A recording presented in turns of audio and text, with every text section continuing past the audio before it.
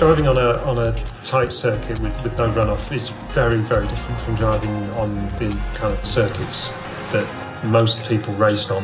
Tracks with closed fences by the sides, the narrow tracks, because you also get a heightened sense of speed. Everything's ramped up.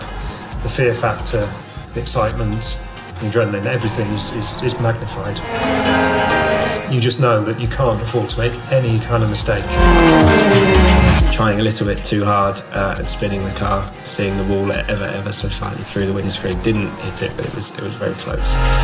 The first time you really go for it in a supercar is always a memorable experience, but one of the best things is that all supercars have got very different characters. A really powerful rear-wheel drive car is going to be a bigger challenge than perhaps one with four-wheel drive, and that's what makes it exciting.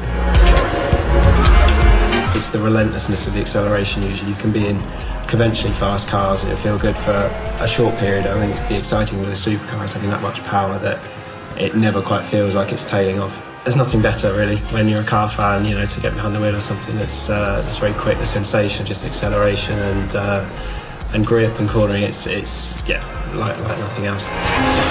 Racing is exciting, and if you can accurately replicate that in a game, it's going to be exciting.